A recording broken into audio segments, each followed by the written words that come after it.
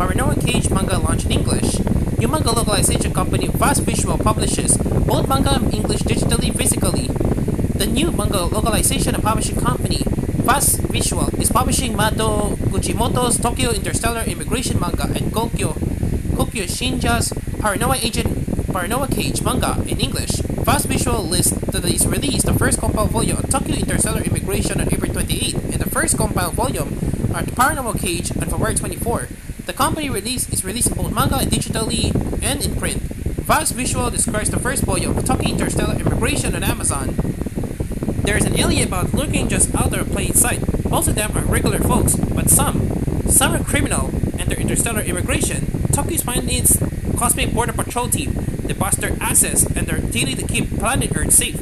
Thus a spotlight falls upon the story of two high school girls, Lane and Anne, and they kick ass, hunt down illegal aliens, and look great doing it. Buckle up for bombastic sci-fi action with a twist. Fast Visual describes the first volume, Paranoia on Amazon. Mizuki, an adult manga artist and a virgin, has begun to live on her own. She now spends her days with Saki, her assistant and Bill author, in an unending quest to create the unlimited adult manga.